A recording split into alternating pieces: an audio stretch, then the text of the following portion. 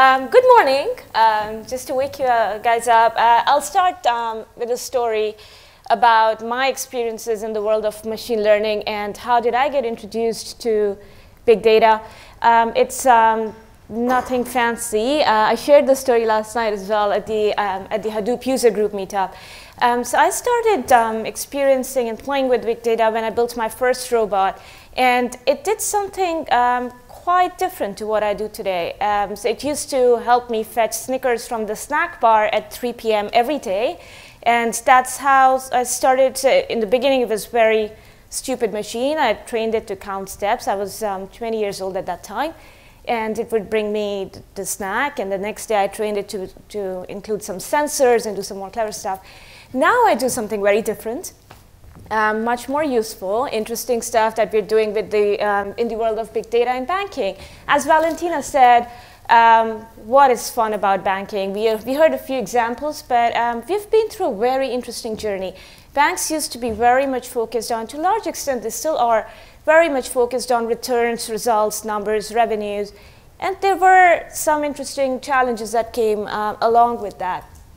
But it used to be very different. If you talk about in the context of retail banking, a few decades ago, it was very personalized, one-to-one relationships, getting a full view of the customer, understanding what context you are in. So you walk into a branch, they would know exactly who you are, and they would greet you with your name. That's how it used to be. Then we started this drive of being digital, online, mobile, and my background is mobile, so I know how that industry really works. There was very little personalization in that area, and things started to drift apart. So we really looked into going back to who we were as a bank, how we started to build this base of millions of customers who bank with us today, and what can we do now differently to go back to the same mode of understanding you for who you are, getting across all the disparate sources and systems and internal challenges, give you the kind of experiences that you get on your mobile when you're using other apps or other products and services. And that's really the crux of the challenges we are facing in the banking industry at the moment. Now, for us, it's not just about building cool products and services and experiences. There are a lot of challenges that come with the bunch of data we are talking about. So we're talking about billions of transactions per day, multiple channels. People can go into a branch, they can go into mobile, online, they can phone someone up, they have a personal relationship advisor, very disparate data sources. So there is that challenge. On top of that, users experience, they expect us to give them real-time experiences. So if I'm using Uber, I know I call an app, it will come here, I'll call a car, it will be here, right now. When I phone up my bank, I'm on the queue, and please wait, you're on a queue, and you're forever on the queue. So we really want to transform those experiences. Then there are the challenges that come with big data itself. So now we are talking about large volumes, and with big data come big problems. So we did not hear much about it, but I'll touch on it also later on in my talk. So the challenges in the world of banking are very different. You're expected to bring your old bulky systems up, create open source technologies, drive the organization to be more data driven, and we're using some interesting UI tools to do that. And at the same time, provide these real-time experiences, upskill your talent. So it is quite a complex problem to solve. Now, one more example of how interesting it becomes. So to solve this problem, we hired some amazing people who we refer to as unicorns. One of them is sitting in the back. Oh, hey, Sam. So we hired these people. Now, they're solving some incredibly challenging problems. But what really happens is a data scientist comes up with an idea, picks up the phone, calls some business person, and starts saying, hey, I have this amazing idea how I'm going to take the data, put it into Hadoop, and do some analytics on top, and do supervised learning, unsupervised learning, machine learning, build a dashboard, do stuff, send you the results. And if I'm running a product house like credit card, business, or mortgage, what is it that I'm hearing? Yeah, Hadoop, yeah, 2 minutes, yeah, 30 seconds out of two hours. It's really not what I'm used to hearing. You have these people who are building amazing products, and they're the actual product houses who just want results. So how do we solve that problem? The answer that we found is using the data to enhance the products and create and run the data function in a product management manner. So now what do I mean by that? This is about combining design approach, digital products, along with the insights we get from data, and launch that and run at super fast speed. So this is what I do. That's a fun life. We have a very fantastic team of people who have a combination of data science skills, product management, Hadoop, large-scale engineering, and experts in the area of cyber and fraud, etc. So we're building an intelligent bank, and I'm quite glad to say that we are really moving very fast in that direction about understanding customers, their behaviors, their touch points. So for example, overall in banking, it's a too late kind of environment. So imagine some money goes into your account, maybe you're getting paid a big bonus.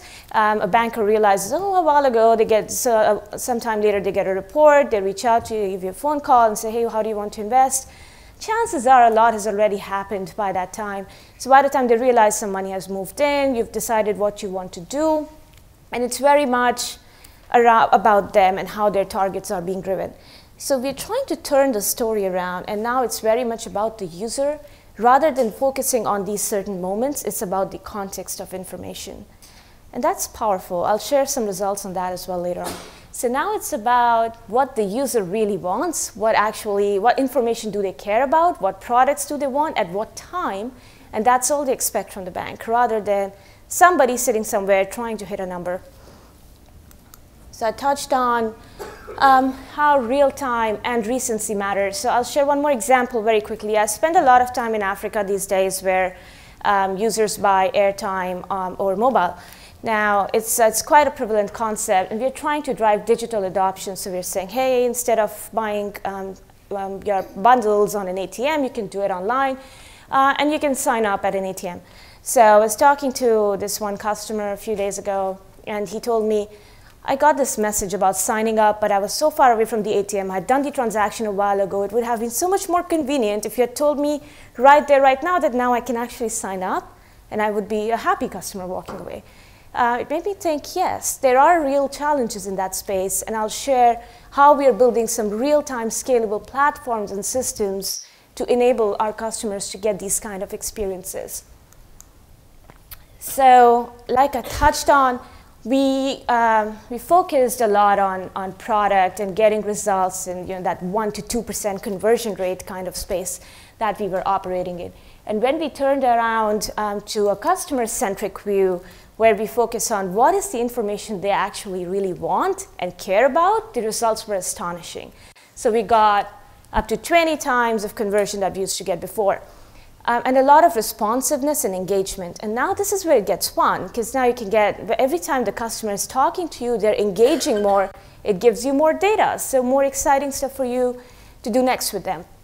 And similar to the story we heard earlier about how they got, so the consulting firm got 30 more use cases and problems to work with banks. When we launched our first prototype, first example into production, we got 120 more requests. And I don't have too many people. So I'll share what we're doing in that space also. Now, what are we doing beyond just retail customers? So we're using this information also for our smaller businesses. And these are the guys who don't have the most sophisticated CRM systems all the time. Occasionally, they would even tell you, oh, you want to talk to me about special CRM systems? Currently, I use a paper register. So how can you make the experience better for those guys? And that's where the challenges are quite extreme, because if these guys, so one person who's running a cafe has another guy, there are two people running an entire cafe at rush hours, they don't have time to use fancy dashboards or interesting user interfaces and spend time understanding graphs and charts. So the data products they care about is, give me the most important 3 insights that are going to make my life easy, 3 most important next best actions I can implement today to make a change and grow my business. And those challenges are very hard, because if you get it wrong once or twice, they're not going to come back to your platform. So we've got some great results in that space, which is very much around helping our smaller business segment clients understand how to improve their businesses. So it would be information such as understanding the footfall, and we heard about a lot of interesting information that the mobile operators have, by understanding footfall and telling them, hey, if you open between these hours, this hour and that hour, you're actually going to drive more uptake and attract certain kind of customers. So corporates as well, so there's a lot of information available about them and how their customers are interacting. Similar information to what we just heard in the previous case study, guys. Who are your customers? Are they digital? Are they non-digital? Online, offline? What do they like? Where do they live? What do they do? Very powerful information, not just for Barclays to build products, but for us to help others within our wider ecosystem create more user-centric products as well. And then the startups. So we assume we're doing great by running at 20x, and they're running at 1000x speed. And they're doing a lot of exciting stuff, so we're partnering up a lot with them in the open source space and collaborations via APIs. So I'll share one more example. So yesterday I was talking to a colleague of mine, George. He told us a story that he was getting a few drinks, he was watching a game with a friend, and he made a payment to pay back for a drink. And he used this app called Ping It, which was the first product I launched, so I was very proud. Somebody's still using it.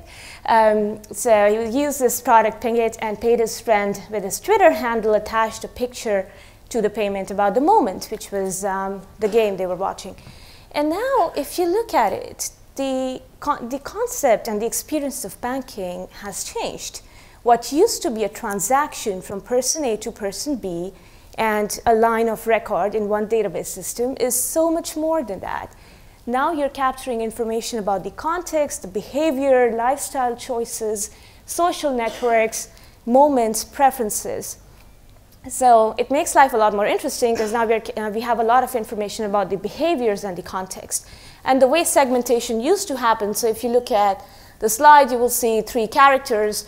2 on the left have very similar demographic profiles, but the 2 on the right have a lot of similarities in their lifestyles and preferences. So now the way you look at customers is very different. It's harder to box them into age range and segment and population and where they live, but it's very much around what do they do, what do they like. Now, social data is quite interesting. In case you're wondering what it means, is the kind of stuff people post on social media. So we were given the task of go out and figure out what it actually means. So we started looking at the problem areas. Currently, the way banks capture feedback, and a lot of organizations, is through surveys, and you get a text message, how likely are you to recommend our service to your friends and colleagues, and you would get some number off the back of it. Sometimes the response rate is very, very low. So we're changing that and becoming more real-time in the way we capture feedback on our customers. What are they saying? Building it back into the products. If you go to the app stores, you'll get huge amounts of feedback from users on what features they want. If they have issues with service complaints, social media is one of the first channels where we get this information from. And in certain markets, users tell us where the challenges are. So if there are any outages and there are issues around security or ATMs not working, our customers are very active partners in us enabling better products for them and improving our services as well. Now, what kind of challenges do we have with our data? So the data sources are very different, and various kinds of problems we have in that space. So different kind of data sets. Our data scientists are spending a lot of time trying to bring it all together. And then the problems we are solving are also quite different. So we have challenges in the area of cybersecurity, fraud, financial crime, marketing and creating relevant products, and credit risk modeling, etc. All of this needs to happen in real time at big data scale with millions of customers and billions of transactions, as we spoke about. And now the latency is very, very low. So for us to deal with these challenges we're working on, the ideal way would be to have all the data in one happy place and do lots of interesting analytics on top of that and create real-time products and services. But with this come some challenges as well. So I'll very quickly touch on what is happening here with one example. So there's real-time information coming in. We have been talking about real-time a lot today. So customers want to do a lot of stuff real-time. They want to see actions. What about the context and history of who they are And the challenges come in when you want to deploy thousands of models in cyber, in fraud, in marketing, et cetera, and everything, all the beautiful products we spoke about.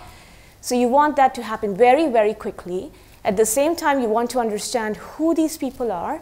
So I'll give the classic example of me going on holiday by the beach, ordering a cocktail. I really want that cocktail. I put my card into the card machine and it gets blocked because I'm in an unknown location. Now, what the system is doing is looking at real time, making a decision, unknown location, suspicious transaction, block. But in reality, I go to the same place every year at the same time of the year. So I expect this information to be fed in. Now, we're using a lot of interesting open source technologies in that space for combining the real-time information with context of the customer and driving next best action right here, right now. One more challenge to highlight what happens here is now think about a large organization that has hundreds of products. And each one of those is trying to do something similar.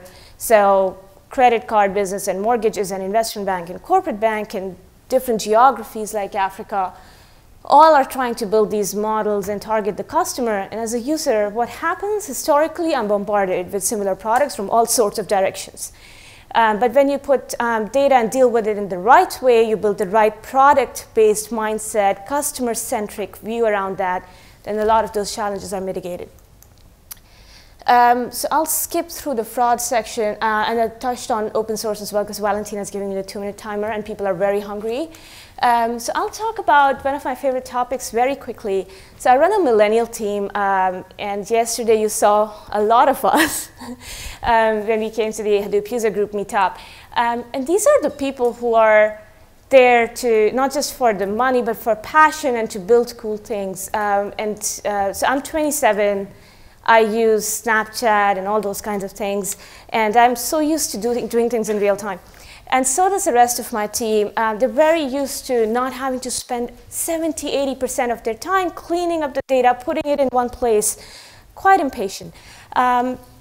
So we're doing a lot of exciting work in that space to automate the information and cleanse it in the right way. And avoiding situations where our customers are in some cases 200, 300 years old in the system for some reason. So there's a lot of exciting stuff happening in that space. And also, I just want to leave you with one thought and one story. So I teach programming to kids in my spare time. And a few months ago, I was working with this one girl who's 9 years old. And she was building an app. She was trying to convince her mom to get her a dog. And the mom would say, well, yeah, you wouldn't look after it. I don't trust you. The kid built this gamified app where she would get points every time she would feed the dog or take the dog for a walk, etc. And I just wanted to get some views from you. How long do you think it took her to build that app? Any guesses? 2 hours. Quite close, 3 hours. So, and it made me think, wow, there's a kid, 9 years old, in 3 hours can build a product, build an app, download it on her phone, show it around to her parents to convince them that now I can get a dog. Whereas in a lot of times in our large organizations or elsewhere, we're spending a lot of time just 2 hours, 3 hours is what you might even end up spending in a meeting strategizing about stuff. So it's very much about the execution and how do you build the right teams, have the right mindset and the mission of transforming experiences for your customers using the right technology, and that will lead to happy big data for you. Thank you.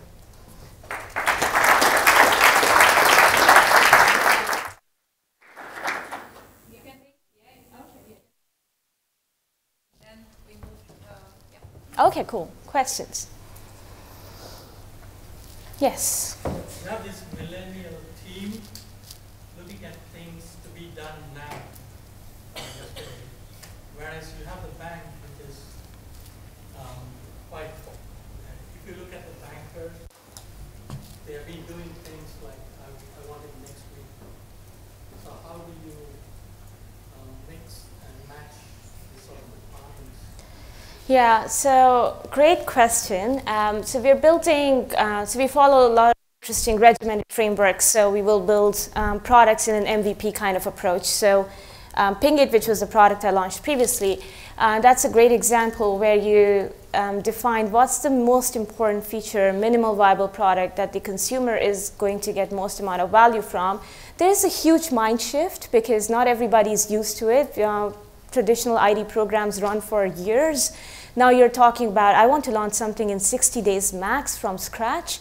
And it actually stretches the thinking in a very different way. But they're starting to see the results as well. And when you include customer a lot more in defining and shaping the roadmap of the product, and you include their feedback, and with big data, now we can do it at scale, it becomes an easier conversation to have.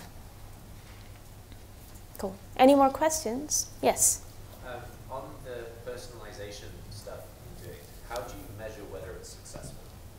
Yeah, so it is complex in a lot of cases, but we have, because there might be many factors that are contributing to it. So there are a lot of interesting ways, so we can do A/B kind of segmentation, multivariate testing as well to see the impact. And it very much depends on the use case or the problem you're solving. But and some of the challenges we have is, in a lot of cases, it's not even historically measured, so you wouldn't even know what it used to be like, so what your conversion rate used to be. So whereas in some cases we're a lot more advanced, so we embed the methodology of capturing the feedback right at the beginning of any new initiative in the big data team now. Cool. Thank you. Yep.